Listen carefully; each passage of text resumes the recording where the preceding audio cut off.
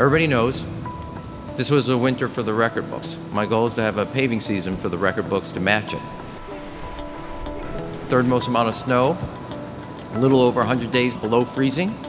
It has wreaked havoc on the streets of Chicago. It's wreaked havoc for our residents. It's wreaked havoc for our commuters.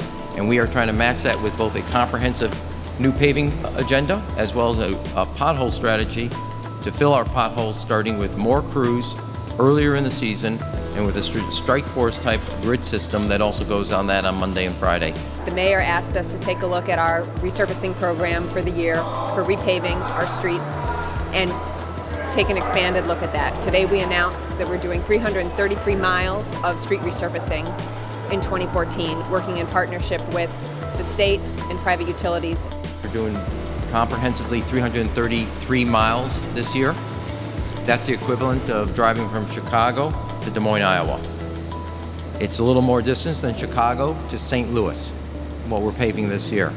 In 4 years alone, from 2011 to 2014, we will have resurfaced more than 1,000 miles of roadway in our city, which is nearly 1/4 of the 4,600 miles of streets in Chicago.